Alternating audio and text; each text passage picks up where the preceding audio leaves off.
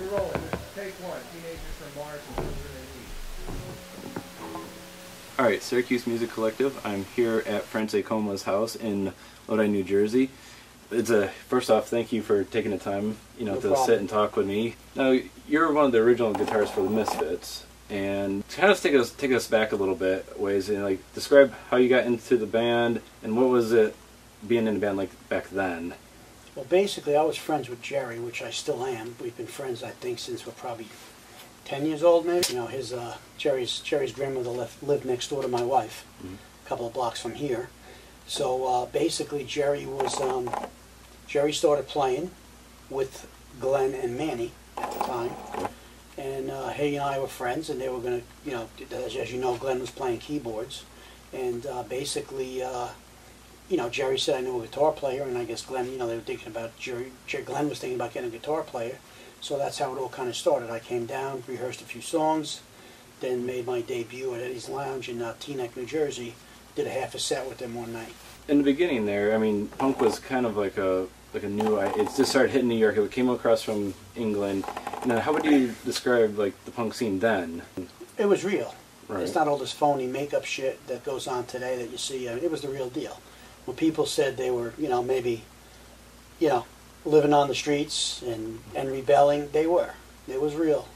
So you're, unlike today, it was actual a lifestyle. It meant something, whereas today it's almost in a way kind of like a fashion statement. Today it is a fashion statement. It's just too to me, everybody's copying what we did back then. All right. But this is the real. That was the real deal. All right. Now, describe Lodi back in the late '70s when you guys were starting to get together. How much has it changed since? Well, Lodi's changed a lot. The culture's changed a lot. It's different today. I'm still in Lodi, of course, as you know. But everybody was pretty close. It was a tight knit. Everybody knew everybody, so to speak. Everybody was pretty tight. It was predominantly I get the best way to put it was an Italian town, mostly. Okay, no racist remarks against anyone then or now, past or present. So it was, it was pretty cool. It's still pretty cool, but it was different back then. It was good, All right. Now, one of the areas of the, that Misfits era that was always kind of fascinating to me is what I like to call it, and some other people call it the static age, which is kind of in my opinion, there's not a lot known about it. because it's just still in its very infancy.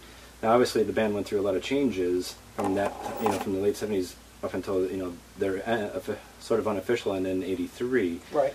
And how did you see it?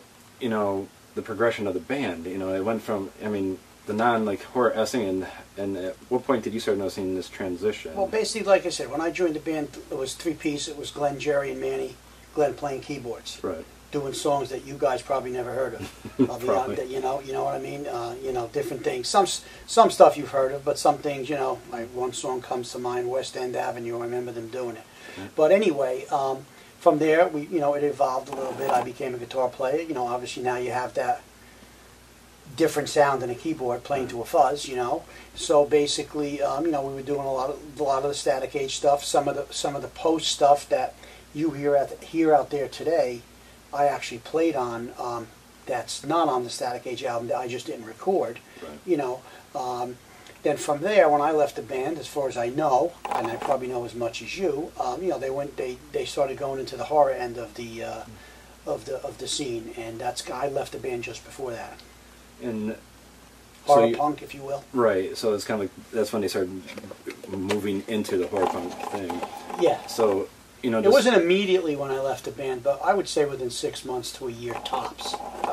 So you would say from the beginning till where it wound up, they went through a lot of stylistic changes even.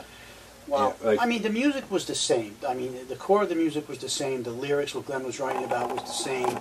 I think the music was very good. Some things were changed. For giving you a perfect example, when they were doing a song, Who Killed Marilyn, I played it with them. Oh, nice. When I was playing the guitar, when we were doing the song originally, I was playing a slide guitar on it. The chorus was completely different than it is today.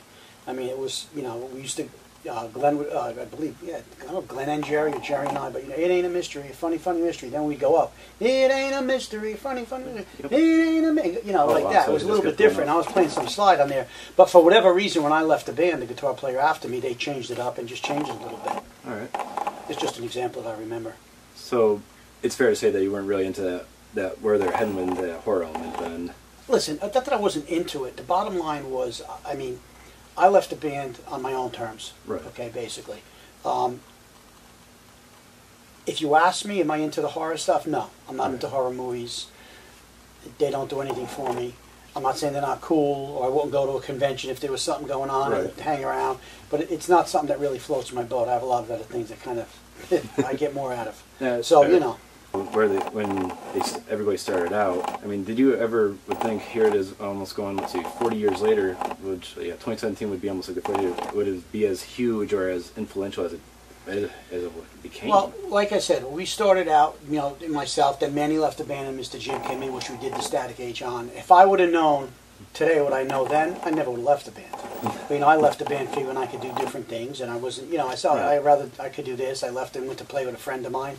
Who knew? I'll be honest with you, Glenn really had the insight of what was going on, and you know what? Sometimes you should just keep your mouth shut and go with the flow. I'll be straight up with you.